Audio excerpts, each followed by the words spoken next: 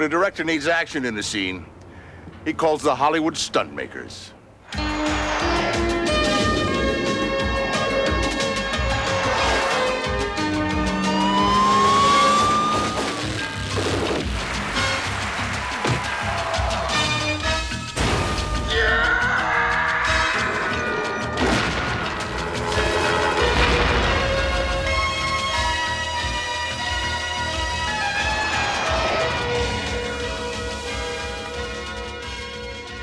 Today on Hollywood Stuntmakers, we'll meet some of the top action adventure stars and learn why some of them do their own stunts.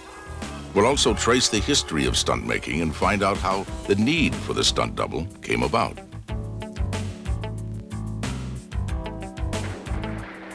Plus, we'll take a behind-the-scenes look at the career of Jean-Claude Van Damme, an action superstar who combines his acting skills with his athletic talents to create some of the most exciting martial arts films on screen today.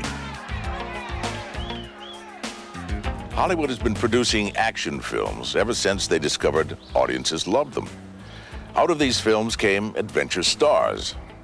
Here's one of today's biggest, Bruce Willis, in the high-tech action thriller Die Hard 2.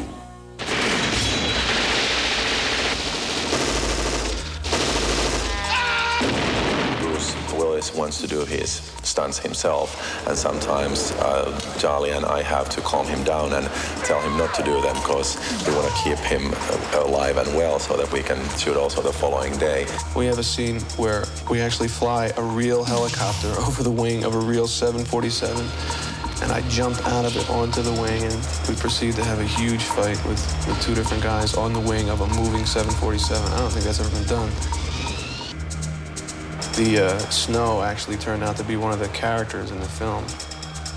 We had to move 3 or 4 times we had to kind of chase the snow. That was really, the challenge for us, was to see whether or not we could match or top what we did in this huge action film. How can the same thing happen to the same guy twice? I am once again in a place that happens to be taken over by terrorists. There's only one way to really make it look like you're trying to kill someone, and that is to try and kill them.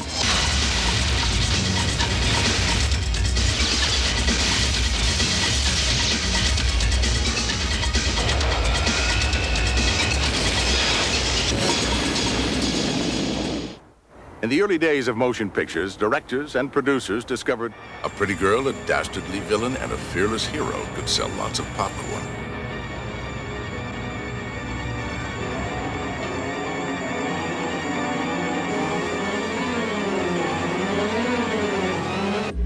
Romantic king of the silent screen, Rudolph Valentino swept women off their feet, yet also appealed to action-adventure film enthusiasts.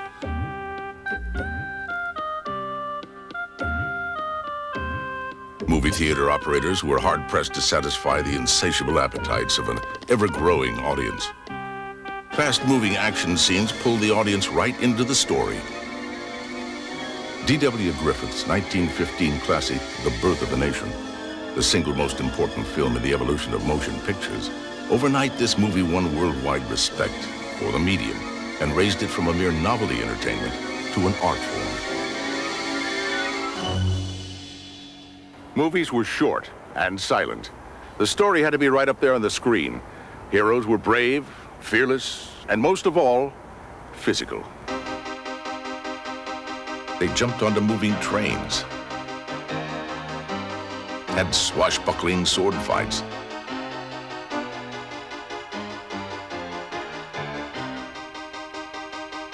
a shootout or two.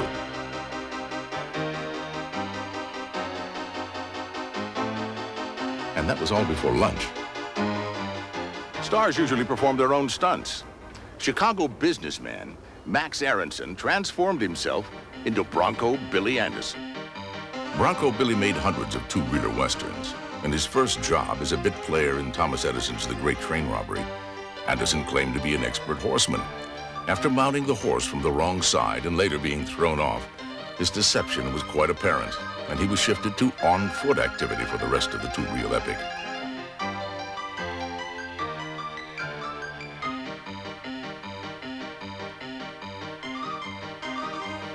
He eventually learned to ride well enough and occasionally even leaped onto a horse. America fell in love with the Western hero. Tom Mix became one of the screen's biggest stars and insisted on doing all of his own stunts. This made the studio heads unhappy and kept studio doctors busy.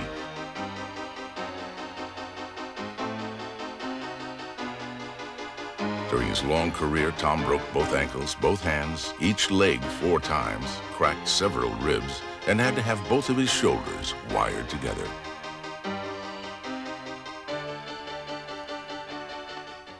Silent screen star Buster Keaton, named Buster by escape artist Harry Houdini, used most of his films to explore his fascination with machines.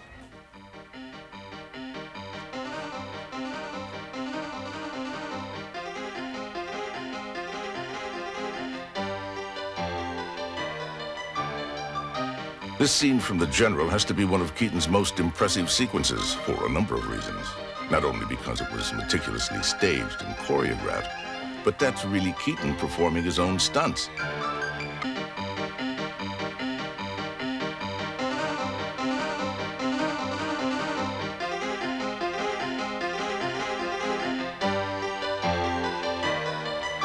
No trick photography here. That's a real train traveling at high speed, involving real explosions.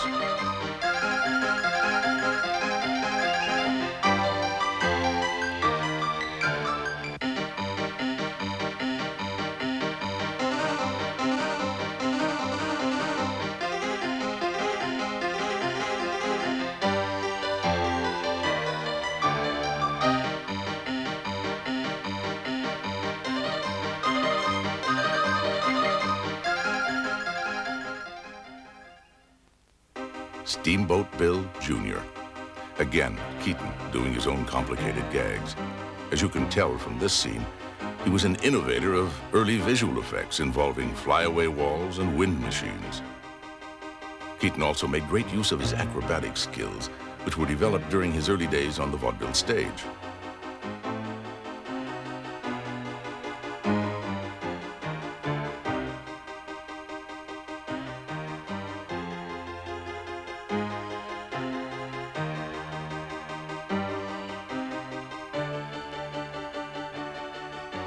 In this stunt, Keaton had to practically stand on a dime to ensure his safety. The building falls around him without a hitch, making this dangerous stunt look simple. His gags were not only brilliantly imaginative, but staged and timed perfectly.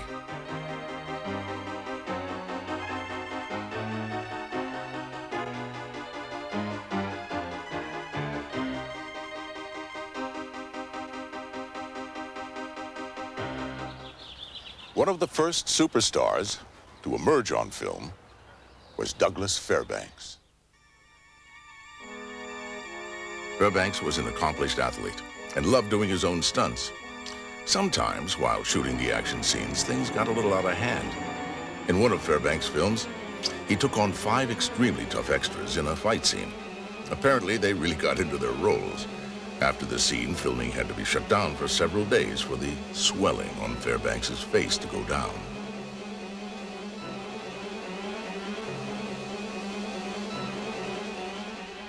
These kind of problems led studios to hire stuntmen.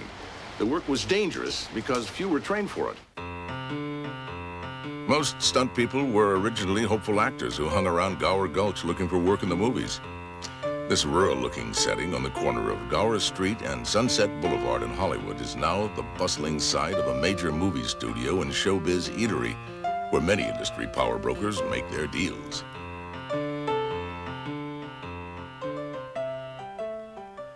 D.W. Griffith's masterpiece, Intolerance. The scope of this movie still hasn't been matched today. It was one of the first films to employ thousands of extras.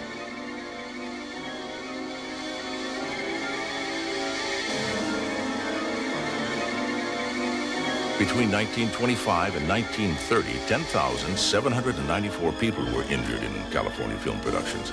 55 died. In 1929 alone, 16 men were killed. In the 30s and 40s, a whole new breed of action hero burst onto the screen. It became too dangerous for the studios to risk the lives of their major stars. People like Errol Flynn, John Wayne, Gary Cooper, and others were no longer permitted to do all their own stunts. They needed to be protected. Hollywood created a new occupation, the stunt double.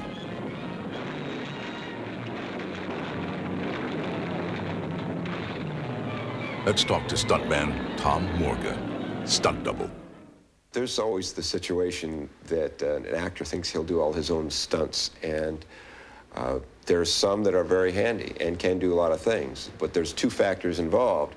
Number one, the actor probably, while he's capable, hasn't made a living at doing action, and it may not be what he thinks it's going to be. And the other side of the coin is the producer and everybody involved in the film. They can't afford to take a chance with an actor. If he were to get hurt, then the whole production is shut down. So for insurance reasons and others, you really need the stuntman to do the action. I hurt myself pretty badly on the last one, shut down production for about 6 weeks while my back was repaired. That's on Indiana Jones and the Temple of Doom. But since then, been okay. If not for the stunt double, perhaps even Ronald Reagan wouldn't have made it to Washington.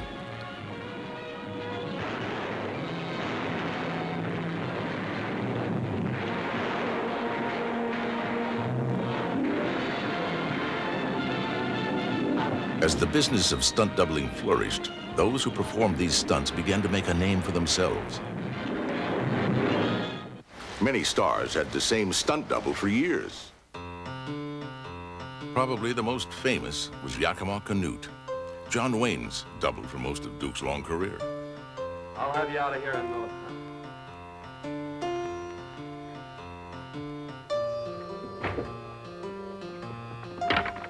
The thrills that stunt doubles provide are often very risky.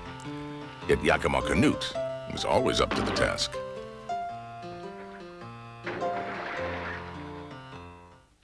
The reason actors like to do their own stunts is that it ensures the reality of the scene, adds to the integrity of the character. And take it from me, it's always exciting. And sometimes it can be really scary. It's just a dirty job, you know. I mean, the things are calculated so that there's little risk of real injury, and it's bumps and bruises go with the territory. But I think we get some very important moments when I do it myself. I think we have great moments of humor and characterization that occur in the midst of physical action that a bit characterizes these films. Often in an action-adventure film, you lose sight of your protagonist. You're on the back of the head of a stunt person. And if I can do it, I'm very happy to do it myself because of those opportunities. It's like James Brown started off his career doing a split. I have started off my career doing a push-up, and it seems like if I don't do it, it's a bad omen. And the films I've done, so many of them have been quite physical, so it's just an extension of my work. Delta Force 2 was my most physical film, I think, of my career. The skydiving and the mountain climbing. The fight scenes, which I do a lot of in Delta Force 2, I've been doing for 30 years, so that's not hard to do because I'm so adept at that.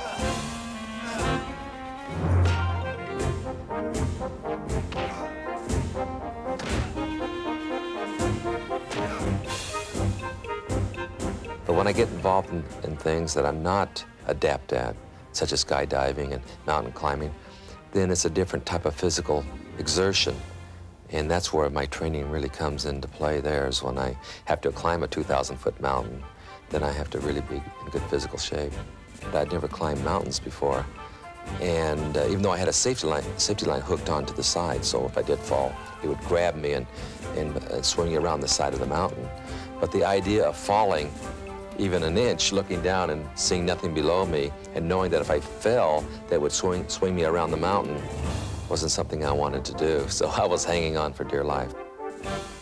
There has been stunts that I haven't done because it was way, way too dangerous. And, well, the snatch in this film, you know, grabbing the man, was way too dangerous for me to do.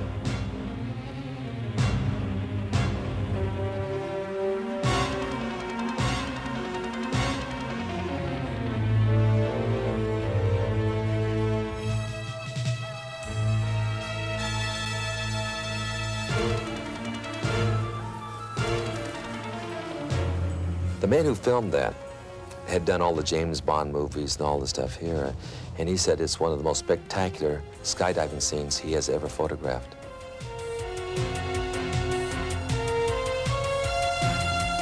I've gotten such tremendous joy out of working out and going to the gym and working out with the guys and lifting weights and pumping iron and all those things. I love running, I love bicycle riding and all this stuff. And all I have to do is really find out from the director on each particular film that I do, what kind of shape does he see me in this film?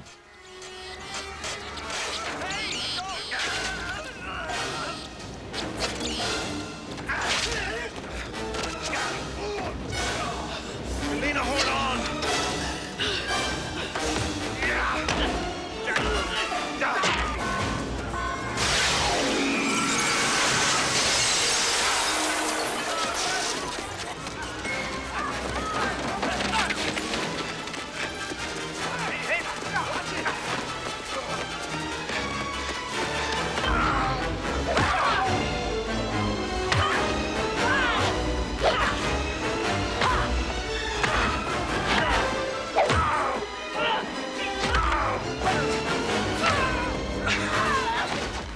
And by the end of the day, where most of the people are tired and have to live on coffee, I am still full of energy, and it's because of the weight training and because of the physical fitness stuff.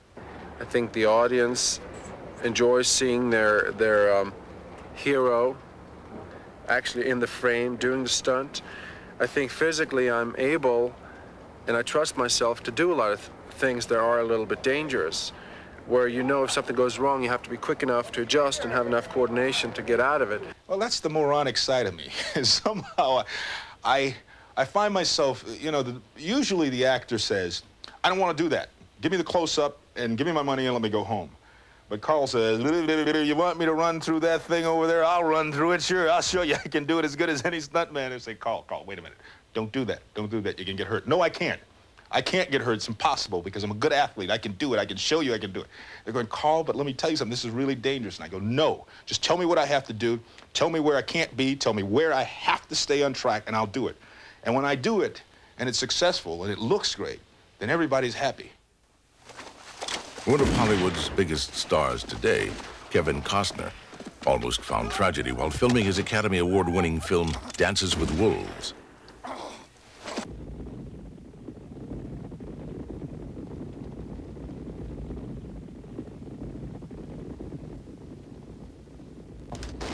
Well, there was 20 of us riding in the middle of this herd at full speed. And a horse got out of control and slammed into my horse and knocked me down. I just got up, and Norman came over, and he had my double horse there, and I said, get off. And he did, you know, and I said, bridle that sucker up, and he did. He's a good hand, and got back into it. And I just kept riding. About 2 minutes later, we got a great shot out of it. Jean-Claude Van Damme, one of Hollywood's action elite.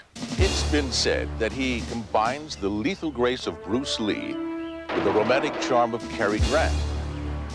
Men admire his martial arts expertise, and women love his physicality, his suave charm, and good looks. He's an actor who can blend action with lighthearted romance. His films have set box office records across America and Europe. He's one of the true superstars of action. Jean-Claude Van Damme. You're under arrest. Van Damme's first starring role came in 1987 in the Cannon film Bloodsport.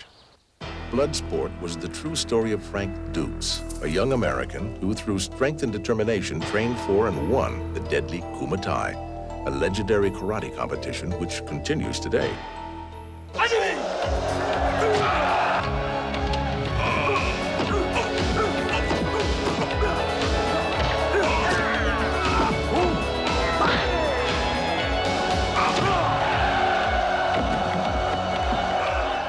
I present myself to the Cannon Group years ago. I sold myself like I show my muscle and kicks. I mean, I didn't speak so good English. Like Arnold years ago with his muscles, you know, he sold his muscles, and I sold my legs, you know, the karate and everything. And the guy was convinced And of course, Bloodsport was attached to Canon, but I came for a small part and they gave me a full movie. Not a big movie, a low budget. You know, Bloodsport was a very low budget, but that movie made me, I don't like the word star, but you know, it gave me an audience. Bloodsport made Jean-Claude known in America and a full-fledged star in Europe. But while the story of Frank Duke's rise to the championship was interesting, it was the authentic fight scenes that made Bloodsport a surprising success. All that style, all those kicking and jumping, kick 360, you cannot learn that in 1 week or 1 month. It takes you years to practice karate. And we have like wide angle. It was not like 5, 6, 7 cameras, all wide angle. So you see the full action. When I'm jumping 8 feet high in the air, we don't see any trampoline. We see the guy taking off from the ground to the, you know, it's like, and kids, they're not stupid. Kids, they can see when something is tricky or not.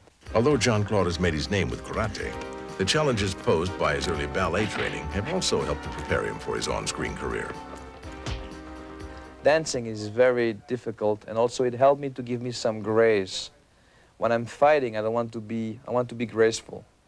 So if you can kick somebody but with grace, it's like la crème de la crème, you know? It's like Muhammad Ali when he was boxing. He's boxing, but he's dancing, he's moving, he's doing face. He's putting on a show. It's like, wow, it's beautiful.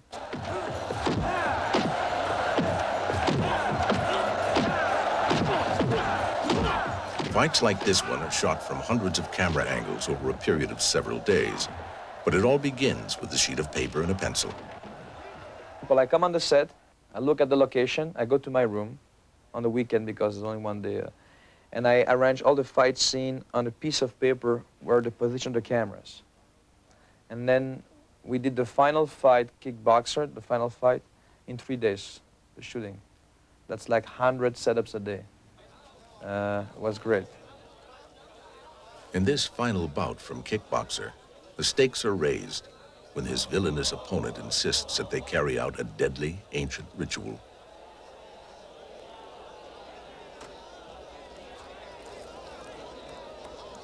In the old time, they were fighting, and they dipped their hands in glue and broken glasses, and they were fighting like a tuck fight. And you know, it's like we want to fight you the ancient way. So it was great.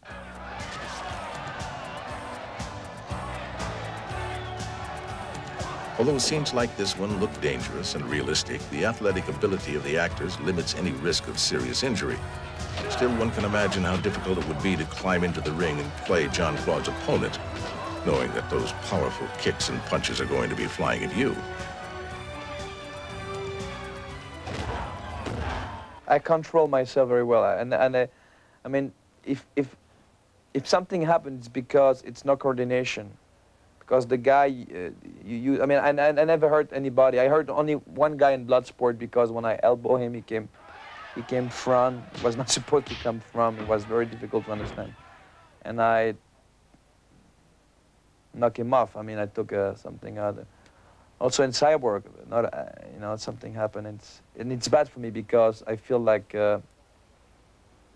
it's nobody's fault, but you feel so sorry because those guys, you know, they're there to make money and they work with you and they'll give you the best, you know, and they respect you. So I feel so bad, and I say stop, and I start to kiss the guy. Oh, I'm sorry, man. I feel so bad, you know.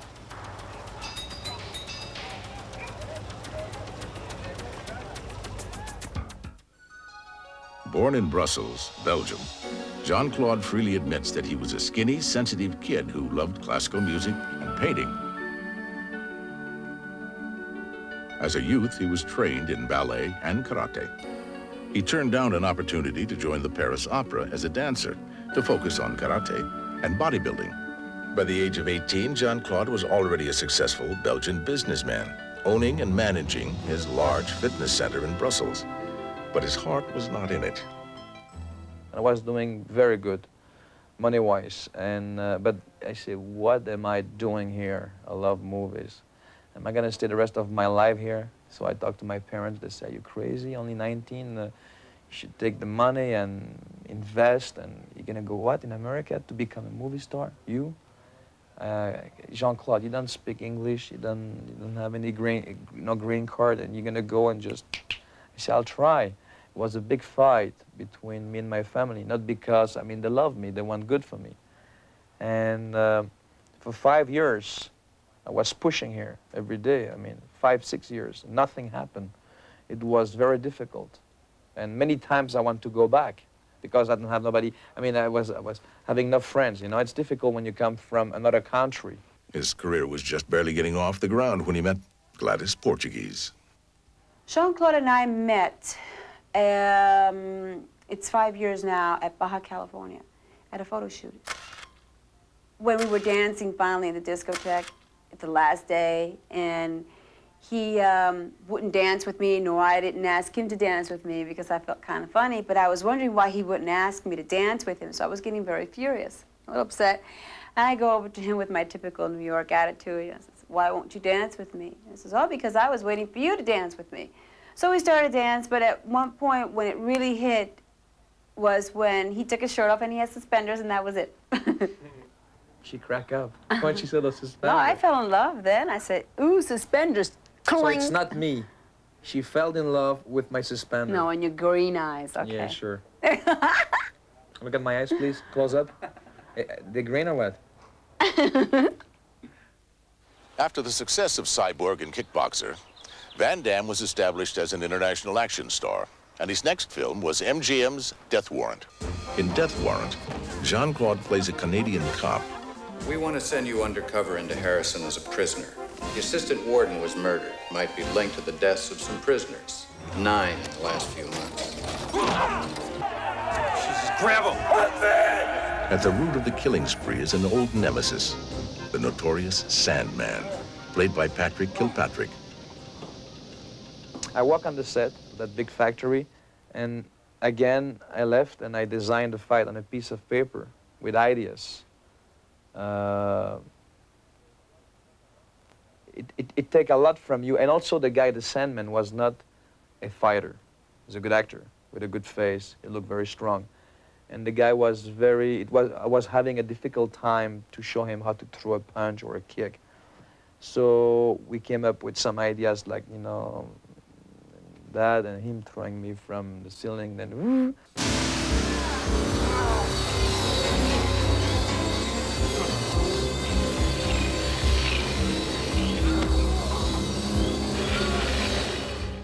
It's difficult to build a fight scene from a script. You have to be on location. You always find special stuff. Welcome to hell!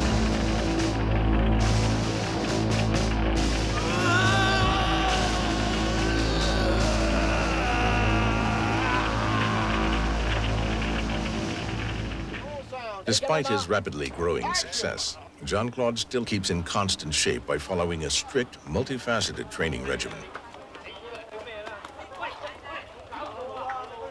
It's important for him that he runs and jogs because he's concerned about keeping your heart going and not being too stressed, because in this kind of business it's very stressful. And you gotta keep yourself in great shape and try to keep up in keeping yourself in good shape, because if not, if you sort of say, oh, today I can't do it, and before you know it, today it lands out to be 10 days later that you have not trained. But he's very conscious and he's very prudent, and he has to train and he has to work. It's a drug. Once you've worked out for so many years, it's become a part of you, like a good relationship is a part of you, like when you have your kids, they're a part of you, you know. Here's the producer of Double Impact, Moshe Diamat. It's physical energy, it's amazing. I remember one scene, it was toward the end of the shooting of the movie in Hong Kong. It was like 3 o'clock in the morning. We're shooting a fight on this famous crane. And everybody was really tired. And he was fighting since dark, which was like at 7 o'clock in the evening. And everybody was sitting half dead. They were setting up the cameras for the next shot. And I saw Van Damme standing in the corner and doing sit-ups to pump up his muscles. And it's amazing. He's not using any artificial stuff, so he has to exercise non-stop. Training, it's not difficult. Training, it's easy because I love to train. What's difficult when you're doing movies, you're thinking about the release, about the publicity, about the next one, the script, this, that, proposition, that. And when you train, you have to take everything out and to be empty in your brain, because when you train, to put on muscles, especially a small guy like me, I mean, a small guy, I'm not too small, but I was very small, but to become from small to big, you have to concentrate. You have to focus on your biceps, your chest, your back, and you have to forget everything about business. That's the difficult part. No, so we'll make two in one. It's kind of funny, like two Van Damme for the price of one. Yeah, but it's free, but that's an expression, Jay. I know. We're on TV, be careful. To be successful in a movie, it's not only your physical stuff. You need something else. You need to know about the story. You need to feel for it. You need to supervise the. You need to go on publicity. You need to go on promotion. You need to help your director to fight against budget and to make sure he'll have everything he needs.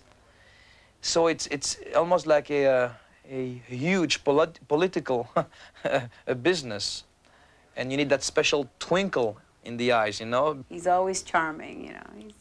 He's a charmer, you know. And everybody loves him, you know, for that, I think. He's got something very special. He's got a spark, a real spark. Here's Double Impact. This film represented the greatest test of Jean-Claude's acting skills to date.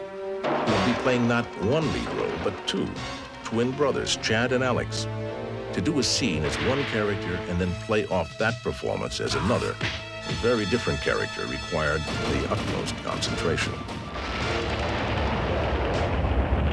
It's a lot of action, but also it's two different types of people, like a Charles Bronson and a Chevy Chase, for example. And they both sing different, they have different mentality and different way of fighting and arguing and all that stuff, so it's great. Alex, I think they screwed you. Let me see. Next time, I'll make the deal. You have to change the way the way you talk, the way you move, the way you think, the way you fight, the way you react. It's all different, so it was not so easy. There were many special challenges in this movie. First of all the twin effect shots. It's special effects, and it's very complicated. The process that we used was very, very complicated and advanced, so it will look convincing. And if you'll all see the movie, you'll see what I mean. You see many times on the screen him, I mean, two of him, fighting with himself, talking to himself. You have to shoot what we call two parts of the screen. So you shoot with one Van Damme a scene, and he has to go, change, take a shower. He took so many showers every day, poor guy. New makeup, and go do the scene again. So it's very slow, complicated, especially in the fights, where the position has to be the same, the camera has to have to stand the same place. There is one fight sequence where he fights himself.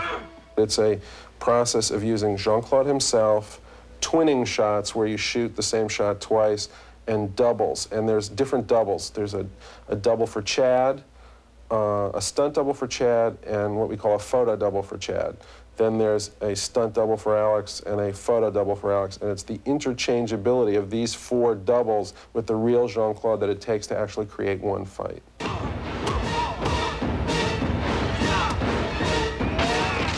The movie was shot in Hong Kong and in LA. And in Hong Kong, it's the stunt people are amazing. The doubles, they don't mind to get really hit. It's not like here. They complain immediately. But in Hong Kong, you know, you can really hit them. And in fact, they're upset if you don't touch them. When they choreograph fights there, and they do a lot of fight movies, they're used to actually taking punches, not like straight out punches, but it's not the sort of flea flicker touch that people do in American movies.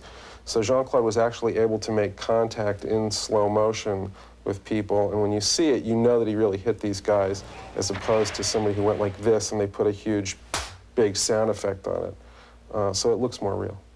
when you know Jean-Claude, you know that he is a person of boundless energy and boundless enthusiasm, and overall boundless enthusiasm for the making of movies. I never saw anybody work so hard on a movie before. He's a guy that's willing to learn. He's not afraid to learn. When he wants something in life, he goes for it 100%, and he gets it. He makes sure that that's the thing he's gonna get. He owned a gym in Brussels, and when he saw me about, oh gosh, 6 years ago, 7 years ago, I would say, he told his dad, he says, Dad, you see this girl? I'm gonna marry her one day. And the father said, right, sure.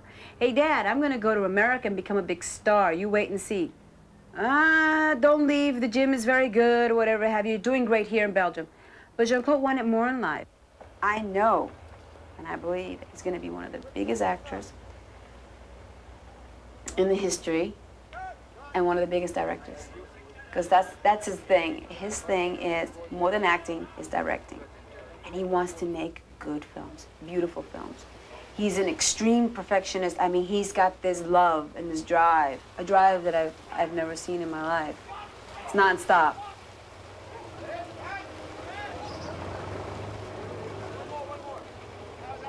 After watching his bone-crunching work on the screen, it may be hard to believe, but there's a gentler side to this superstar as well. Jean-Claude and his wife, Gladys, are full supporters of the Make-A-Wish Foundation and the Muscular Dystrophy Association.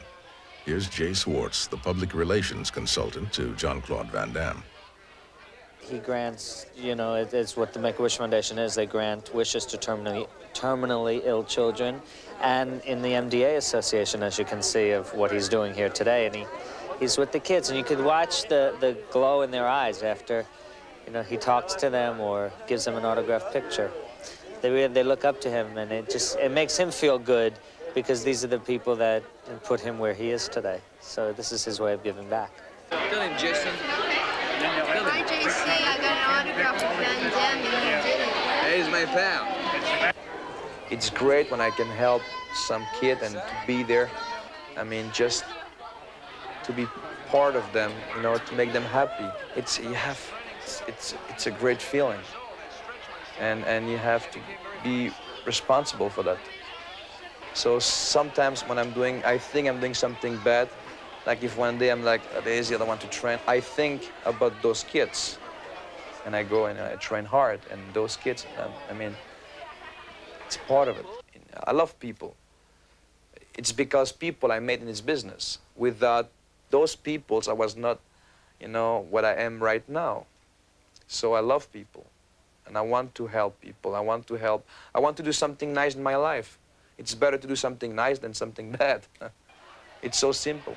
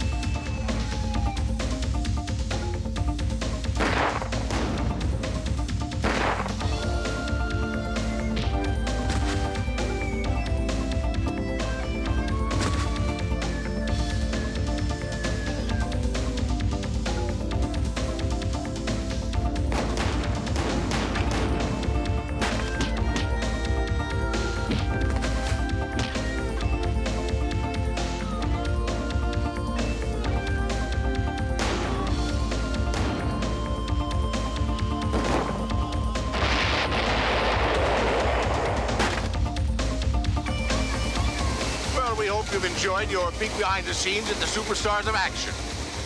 See you again on Hollywood Stuntmakers. Keep safe now.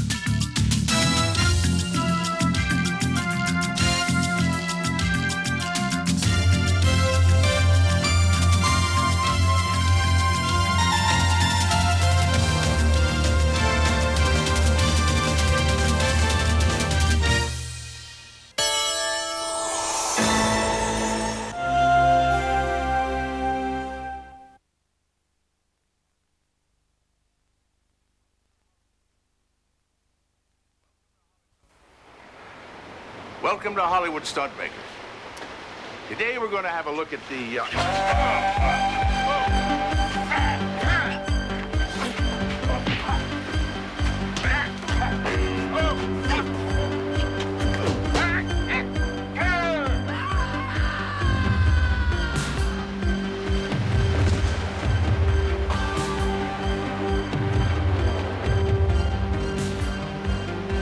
Well, now what I was saying, welcome to Hollywood Stuntmakers.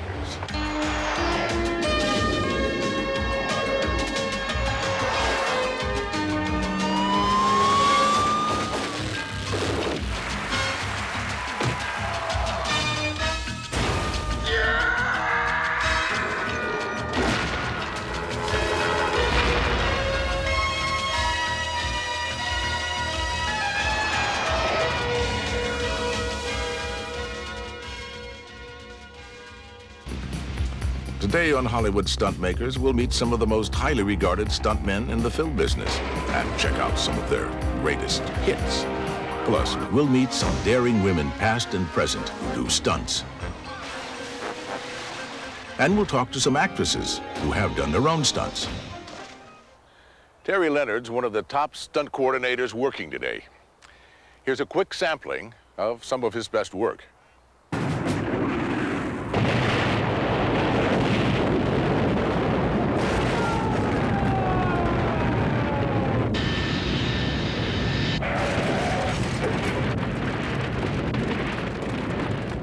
My favorite stunt in Blue Thunder was blowing that car in half on the bridge. Roy Scheider is protecting his girlfriend, who's making a run to the TV station with the tape that incriminates the bad guys. And this sequence was designed to shoot it in 3 pieces once the car gets blown in half.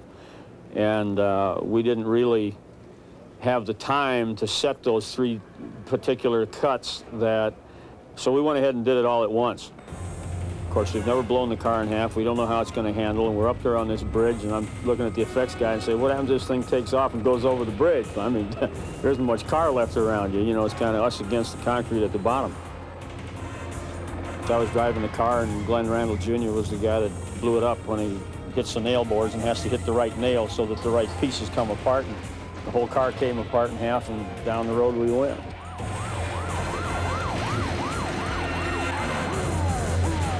But it all worked, and that, again, is a testimony to the effects guys, because they put all this stuff together, and we're kind of a test pilot for those things. And sometimes they work, and most of the time they work. Sometimes they don't. So obviously we had a question on just how far we could go with this car, and we've got to make about a run halfway down the bridge, and we're crashing and banging off of cars with just the front half of this automobile that's come apart. And I enjoyed that piece.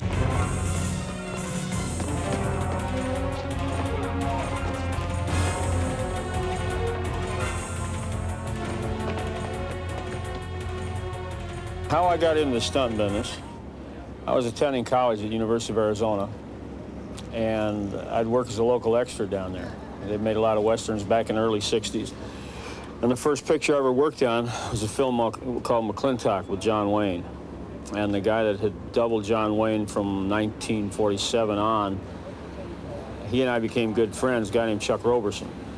So he said, if you're ever interested in becoming a stuntman, which at that time I was just, you know, they'd pay you $20 a day and $5 a day extra if you got on a horse.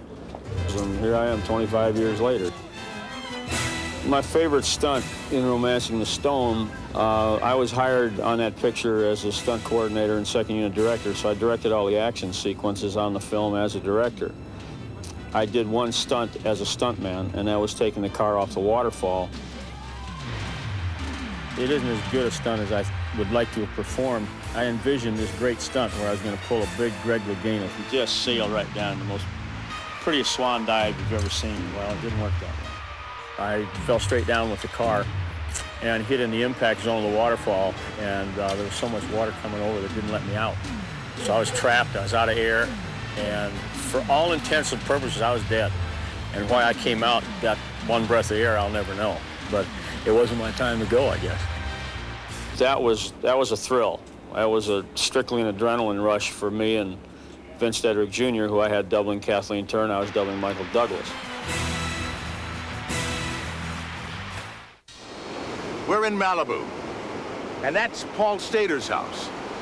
He's one of the most respected men in the world of stunt making. And in this unlikely setting, some of today's busiest stuntmen train and practice their craft. All right, move around a little bit now. I want you to stretch out, too. That's a problem. I always thought by starting a school, we needed something like that because too many guys were getting hurt because they didn't really know what they were doing. And being I had started in the old serial days where you had to do a 3-minute fight, and to do a 3-minute fight, you find yourself going over the same thing over and over and over again. That's a long fight. So they weren't throwing punches properly, and I just felt there was a need for that. And I'd been away for a while and made a lot of money on the picture, and I just said, well, let's start a little stunt school. Come on. Good, okay. It's fun. It's a hobby of mine. It keeps me in shape when I meet the young people, and I'm feeling younger all the time. Well, these demonstrations show that strength and size aren't the only qualifications for stunt work. Although these students are obviously enjoying themselves, they have to put in hours of practice to be able to work together smoothly and safely. I don't think working with stunt men or stunt women, I don't think there's any difference at all. You have to get inside of their head. You have to make them believe that they're doing this. They have to lose themselves, just like a real good actor. Let's go, Mike. Got your Mike. Got your faster, faster. Let's go. Pretty good, okay? Yeah. Between them. Come on, let's try it anyway. Let's go. Come on, come on. That's good. That's neat. The advice that I give a stunt person that's just starting out is I give them advice first. They should go to school and finish school. That's one of the first things I tell them. But if they really want to be a stuntman, I say it's a rough road out there, and there's a lot of competition, and they just have to work hard and learn their fundamentals. It's your basic fundamentals. They have to learn them and learn them well, and it'll always come and help them out.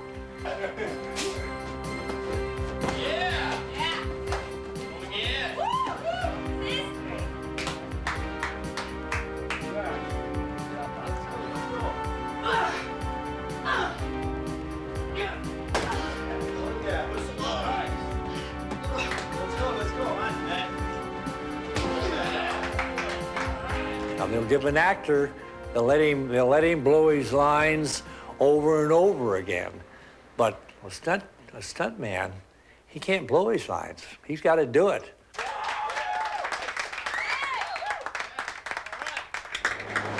Let's get some more details about Paul Stader's illustrious career and find out a little more about the techniques he uses today. Well, I got started back in about, 1935, 36. I'd had a good friend named Buster Crabbe, and I had tried out for the Olympics. As a matter of fact, I was on the Olympics as an alternate. And I met Buster Crabbe and Johnny Weissmuller, and I used to dive off the La Monica Ballroom, which is around 80 feet. And somebody saw me from Golden Studio, and they were making a big film at the time with John Ford as a director called Hurricane, and using an actor named John Hall, who actually his name wasn't John Hall at all, and he was from Fresno, but they said he was from Tahiti, and they went on and on. Well, I ended up doing the high dives in a picture, and as you can see, it made me a millionaire. That's that.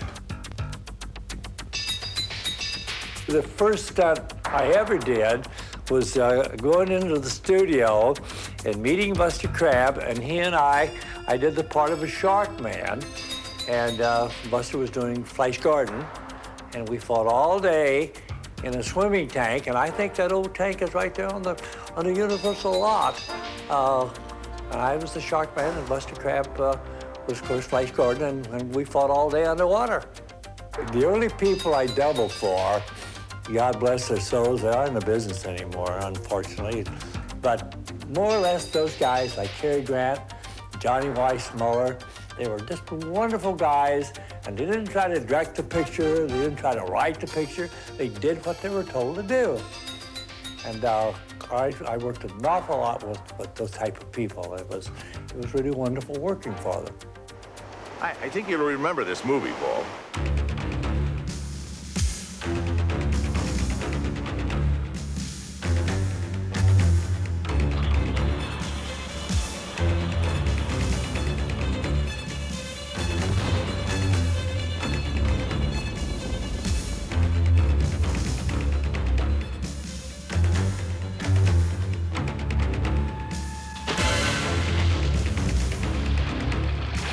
I'd like to take credit for that dive, but that's a Paul Stader stunt all the way.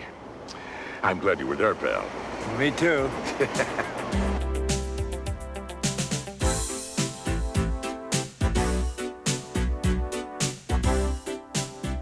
So you meet somebody that you've known in the past. Oh, you still working, you old pooch, you know, or something like that. So it's fun. And you just keep it, and I miss the business when I'm not working. Throughout the years, there's always somebody that's trying to save money, and there's nothing like a human doing it. They're going through the air, their movements, their body movement, and you can't fool the public on that.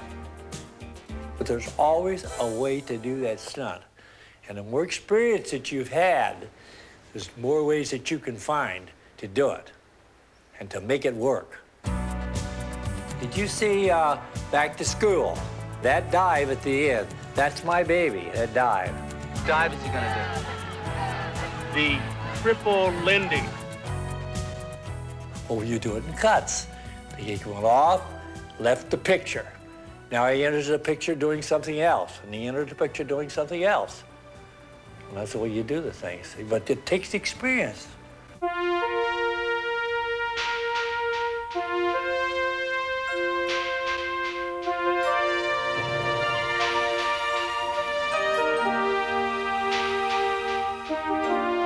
Here, Rodney Dangerfield plays an overaged college student who finally gets some respect with this spectacular, if unorthodox, dive.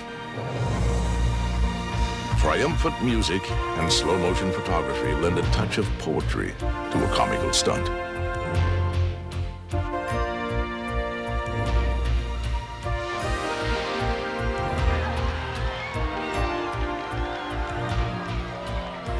When you've done something well, you can see it on the crew's face. Crews don't think they don't watch it. They watch it. They watch us. They want to see what's happening. They love it. I want you to meet Tom Morga, one of the most versatile stuntmen working today.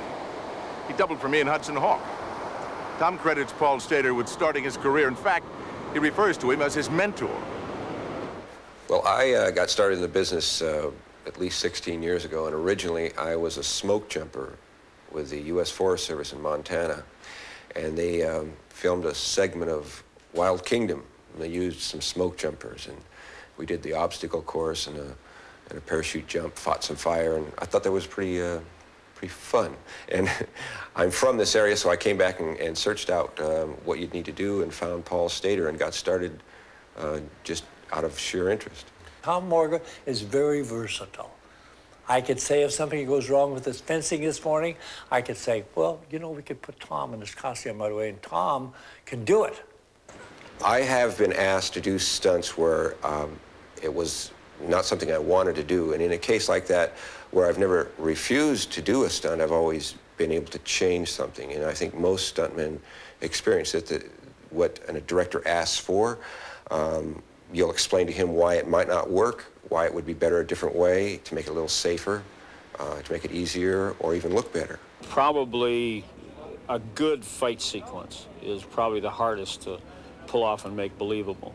Back in the days when we were all kids and watched those serials, of course, we remember these guys getting these monumental fist fights and they'd never lose their hat and there would never be any blood coming out of their mouth. And as we all know, all it takes is one good shot and the guy's down for the count, you know, but these things they'd fight forever. And I couldn't believe that this would occur.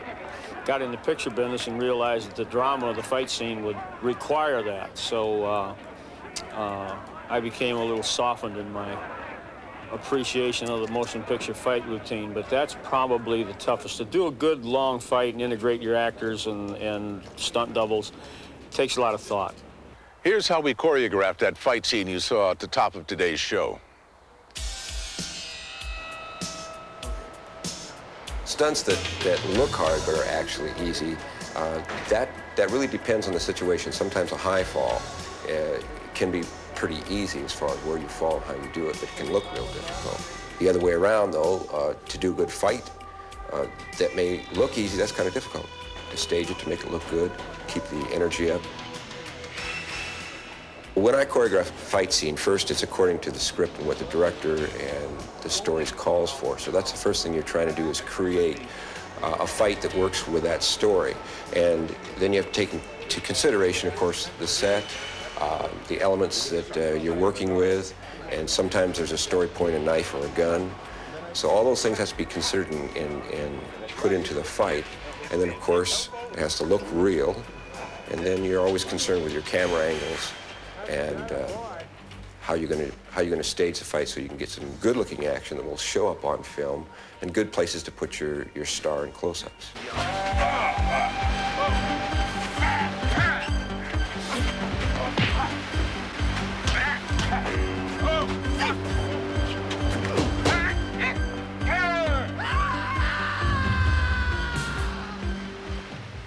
In preparing for a stunt, mentally, it's having confidence in your equipment, in your procedures, or what you plan to do. In other words, it's all the planning and preparation that goes into putting a stunt together mentally prepares you for that stunt. So by the time you're ready to do it, you're pretty well comfortable with everything that you have to do. Here's Timothy Dalton, Hollywood's newest James Bond, offering his views on the importance of safety in stunt making. It must never be dangerous. You've got to work it in a carefully and rigorously controlled way. If anyone got hurt, and if anyone got killed, as has happened tragically, for what? For a movie?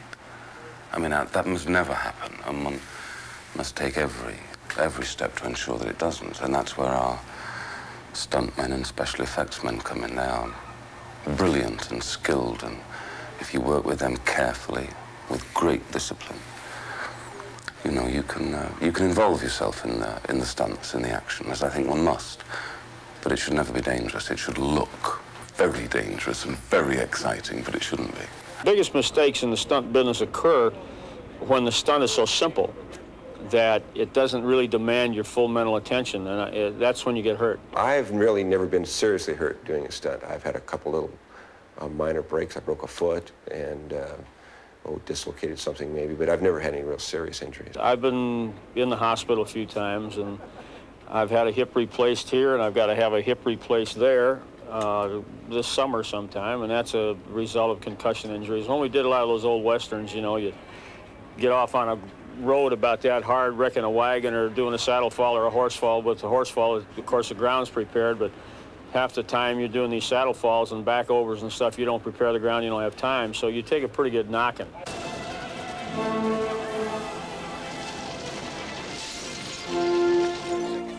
My favorite stunt in Apocalypse Now is when we blew that helicopter up. One of the soldiers on the ground in the schoolhouse got his leg blown off. So they're bringing a medevac helicopter, and Duvall's yelling, "I want my men out of there now." I want my men out. Nobody stand there.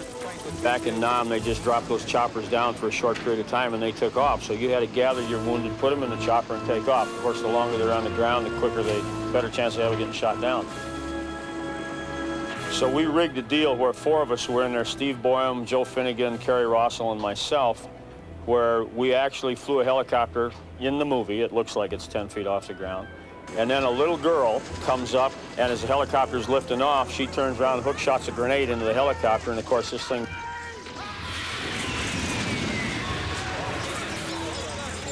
So we had 3 guys in full fire suits.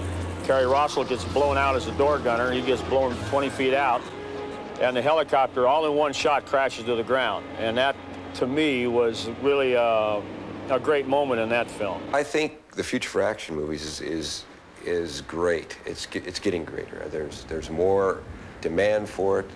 There's more demand for more technology. Films themselves, there's more effects, and there's more excitement. So there's always going to be a demand, and I think it's a growing demand. the beautiful Ann Archer, tells us how she got more than she bargained for, doing her own stunts for the film Narrow Margin. I can't. You don't have any choice. Come on. Just don't think about it. Just do it. I did all the sequences on the train at the end. The reason actors like to do their own stunts is that it ensures the reality of the scene. And sometimes it can be really scary. Those were not backdrops, that was me.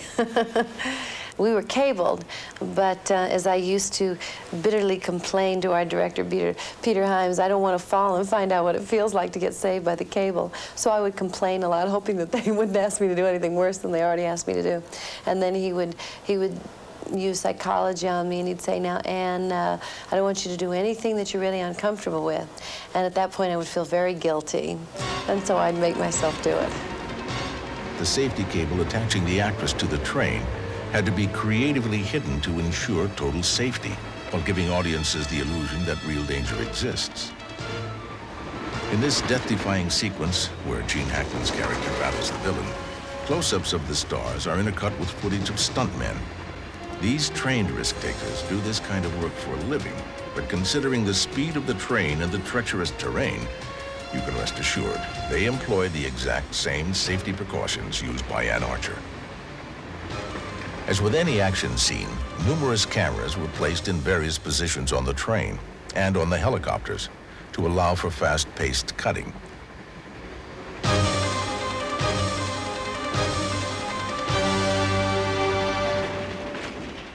It was very scary, and I was really scared, and it was hard to do.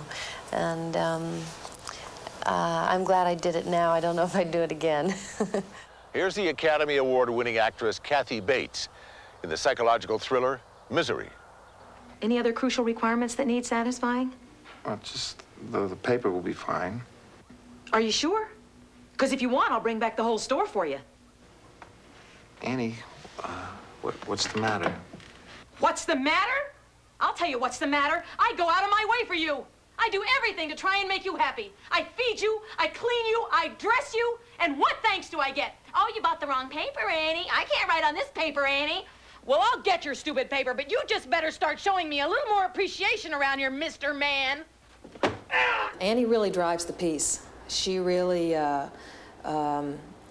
she's the protagonist, you know, and she makes the thing go. And whereas the character of Paul is more responsive and reactive, you know, so it took a lot of gas to get through that. This is my first lead in a picture, and with a director like Rob Reiner, you know, that's enough to get you up and going in the morning. And he had a terrific group of people on the set, great crew, just great people. And so it was a real joy to go to work every day. So that kind of fired me up every morning, you know, kept me going.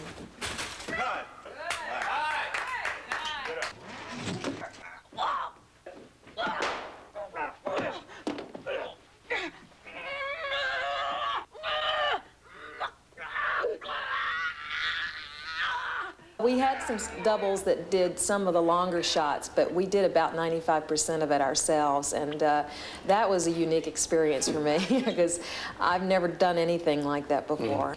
And so that was amazing experience to me because you were exhausted by the end of the day, and the next day you were so sore you could hardly walk, you know, and you just had to forget it and just throw yourself into it. Boy, I don't want it on my conscience that I burned up Captain Bates.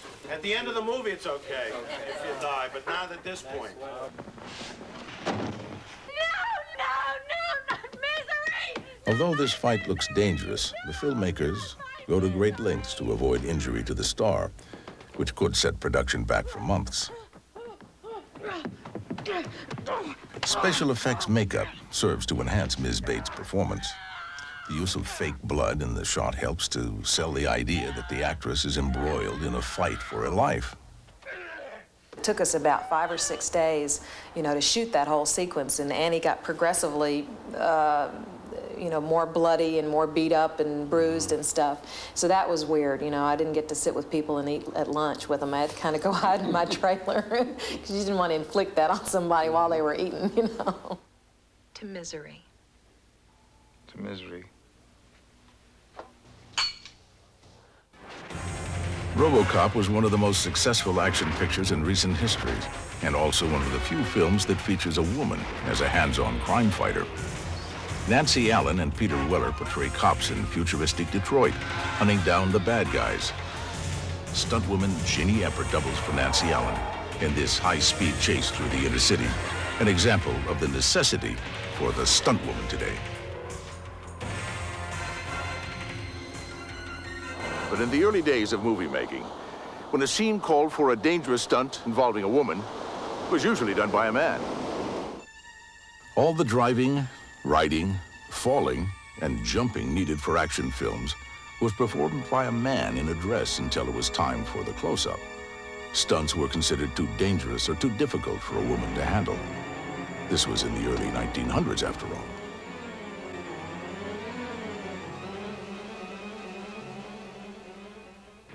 Filmmakers simply counted on audiences not looking too closely. In this scene, a woman is clearly riding the horse, but when it's time to jump from the horse to the stagecoach, a man steps in.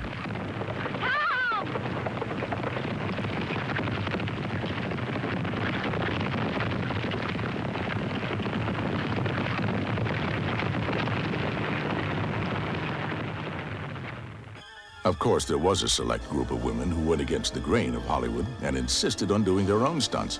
These were the serial stars, such as Pearl White, who began her career in 1914 with The Perils of Pauline, and Helen Gibson in The Hazards of Helen. In this scene from D.W. Griffith's Way Down East, that's really Lillian Gish and Richard Bartholomew, acting with real ice and a real waterfall. This was shot in 1919. Long before stunt making evolved into a precise science, so safety precautions were minimal. Watch how close these daring actors get to the very brink of disaster. It wasn't until the 1930s until things really started to change. Women began doubling for female stars. The first stunt women had backgrounds as diverse and as wild as their personalities. They were fearless and attempted amazing feats. We're lucky to have two pioneers in the world of stunts who are still working, Lila Finn and Mae Boss. I got started in the business coming from a rodeo background. I was a trick rider with rodeos. And I actually had no inclination to be a stunt woman. And consequently, I was called to do a stunt, and I really didn't know what I should be doing. I mean, I said, I just have an extra card. And they said, well, you dummy, go get your Screen Actors Guild card. And it just sort of evolved from that. The first stunt I did, actually, I replaced a girl on a series called Country Doctor, which involved driving teams, falling horses. It was all horse work. It was a little country doctor western. And so I learned a great deal right there on the set. You know, you have to have a background of some sort. And as I said, I was a trick rider. I came in that way, and of course there were, at the time I came into the business, westerns were big. So I just sort of went from one to the other, but I did almost nothing but horse work at one time. But you can't do that now. You've got to be able to be very well-rounded, you know, high falls, fights, the whole bit, and you've got to work at that. Olympic swimmer Lila Finn got started in acrobatic and water stunts. It was a chance to go to Samoa, and I had returned from Berlin in the 1936 Olympics, and I thought, oh, this is great. So I went down to Samoa, doubled Dorothy Lamour, and spent a month on the island of Samoa. Well, the first stunts were mainly diving off the boat, diving from a cliff, swimming in the ocean with sharks, and that type of thing. And then especially when there was the hurricane, then I doubled her in the hurricane also. After getting a taste of stunt work in her early 20s, Lila set out to promote her skills. She sent out copies of this film with the hope that movie producers would hire her as a stunt woman. Really, the business has not changed that much, I don't feel. The men that hire you, they hire you because they know your ability. And number one is you never take a job you cannot do. That is the key to my staying in the business this long. Lila's athletic training made her stunt work look easier than it was. But even veteran stunt people can get second thoughts about their work. Do I ever get scared? Yes. There are times your heart really pumps. You know, in places where you sometimes don't have a lot of control. In the blockbuster hit Total Recall, a mountain explodes and a Mars settlement gets torn apart. Mae Boss portrays one of the hapless victims in this catastrophe, having to act amid explosions, breaking glass, smoke, and wind. The Academy Award-winning special effects are impressive, but to make the scene really work, a large number of both male and female stunt actors are needed. We can do just about anything that a man can do. An interesting part of stunt work, especially as far as I'm concerned right now, is that I'm playing parts, and then there'll be an action, something in it. But that is primarily what I'm doing now. A little dialogue, a little part, and then some action. Instead of doubling for a star, here Lila plays a small role as a character who finds herself in the wrong place at the wrong time. The near miss is created without the aid of trick photography or clever editing. It's a true-to-life close call, so timing, concentration, and nerves of steel are crucial.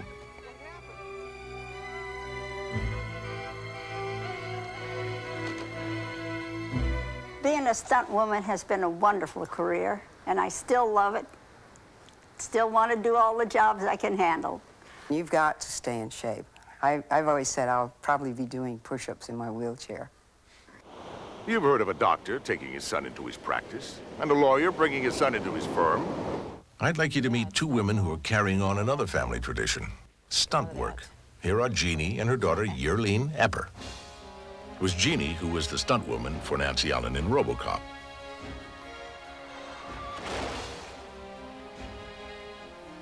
This doesn't exactly look like a career a mother would want to pass on to her children, but Jeannie Epper has actually encouraged her daughter to follow in her footsteps. I've never tried to stop my children from doing stunts because Yerline, if she decides to take something, she's bright enough and smart enough to know whether she's capable. I would never take something that I was not capable of doing. She might call me and say, you know, Mom, you know, they called me and asked me to do an 80-foot high fall. I'm not too sure. And then I'll say, well, who's coordinating it and who are the effects people? And you just, you know, through the business, through the years of working in this business, you know who to trust and who not to trust. When my daughter does stunts, I totally trust her because you've got to realize that my children have been listening to this. They listen to their grandfather talk about stunt work. They've listened to their mother, their uncles, their aunts. They've been raised, we're probably the largest stunt family in Hollywood. They know more in that little computer of theirs than most. You know, every day they hear this. It's like talking at the dinner table at night. You talk about stunt work, what you did for the day, how you rigged this, what the safety aspects were. So I felt that when my kids decided to do this for a living, because I have two sons that do it also, that they were mentally prepared. Jeannie and Yerline got the opportunity to work together when stunt coordinator Terry Leonard brought them to Mexico for the film Romancing the Stone. I think my most favorite probably was doing Romancing the Stone when I got to go down and do the second unit work, doubling Kathleen Turner and doing all the stuff in the Bronco, all the car work, and passenger. And that was really fun because I got to be down there with my mom and Terry Leonard, and it was a really fun job.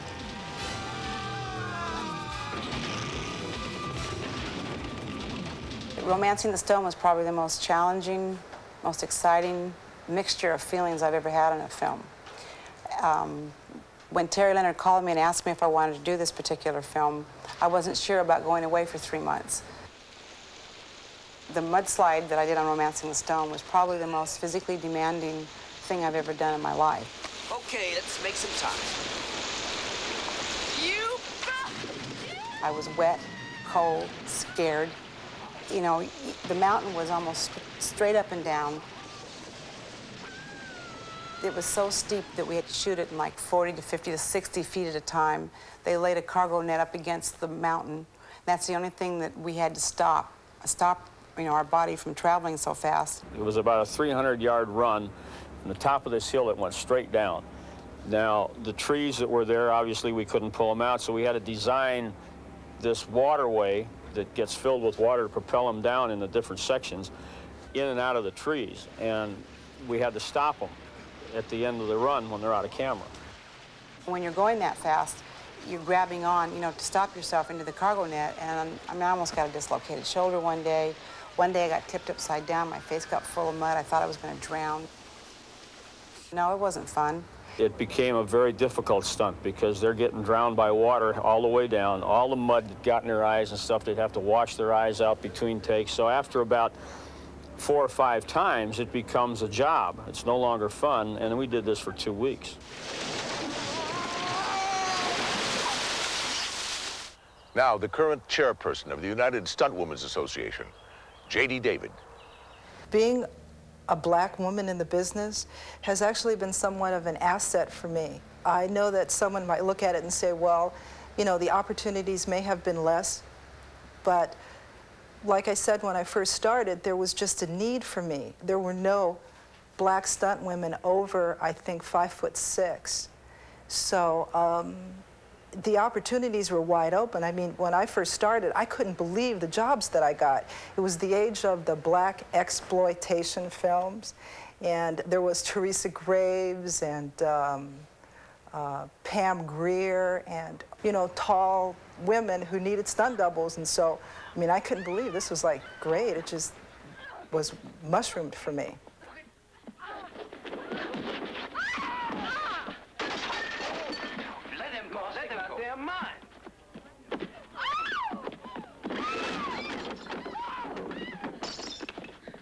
Since I started in the business has evolved into more of a technical kind of business. It used to be more sort of crash and burn, and now things are real high-tech, demanding. The stunts have gotten huge as far as I'm concerned. I mean, they get bigger and bigger and bigger, and there's more things demanded of us as, you know, as each day goes by, as each show goes by. They just, you know, it just gets larger and larger what they demand. In modern films, women are becoming more involved in action sequences. A brutal fist fight used to be a performance for men only. But scenes like this one from Total Recall indicate that women too can be convincing in aggressive roles. One might wonder if women have had difficulty being accepted within the male-dominated occupation of stunt doubling. Here are some thoughts from women who know. When I began in the business, the men accepted us, just like they do now. I've had very good acceptance in the business by men. I know I was probably the first woman to do a horse fall. And when you start doing things like that, there's respect. You earn your respect by being good at what you do. And I'm not saying that, you know, I've been perfect at everything, because I haven't, but I feel like I've earned the respect through hard work, good stunt work, honesty, saying yes I can and no I can't, because most stunt coordinators that hire me know that if I say I can do it, I will do my best to do it. And if I can't do it, I can't do it. You know, stunt people do need big egos. I mean, it's real difficult to go out there and literally risk your life without a good reason. And I think an ego, like thinking you're great, is like one of the best reasons for risking your life.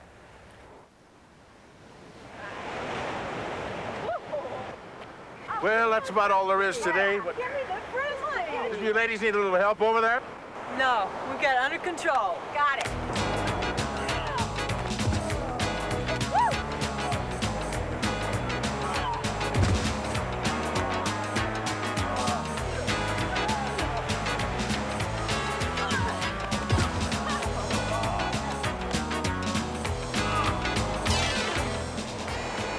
Isn't it amazing what great condition women are in today? Well, see you next time on Hollywood Stuntmakers. Keep safe.